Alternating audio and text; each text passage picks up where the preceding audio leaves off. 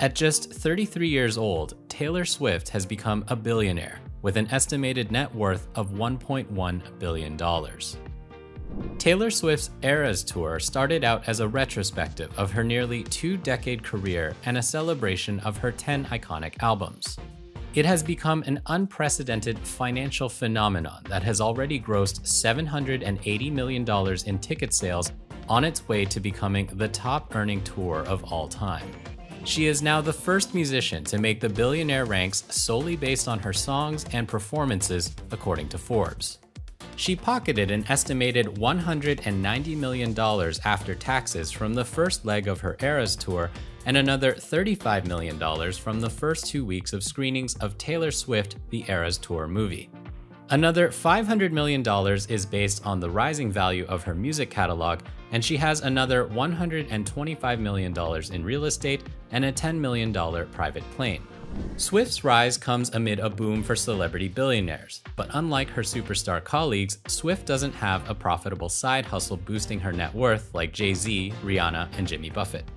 That puts Swift in a class with legends like Bruce Springsteen, whose lifetime pre-tax earnings are over $1 billion, the majority of which was earned on the road touring. Forbes estimates the value of Swift's catalog to be worth roughly $500 million.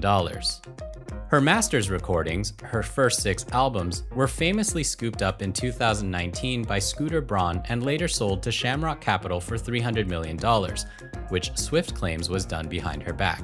The pop singer famously took back control of her music when, following a bitter public dispute, Swift got her revenge by signing a lucrative distribution deal with Universal Music Group that gave her complete ownership and full economic interest in both the songwriting and the recordings.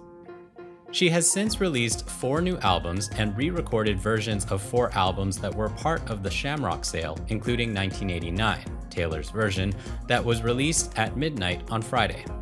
Since she released her 2019 album Lover, her first under her deal with UMG, her US album sales, inclusive of track sale and streaming equivalents, have totaled $37.3 million, according to data provided to Forbes by Luminate.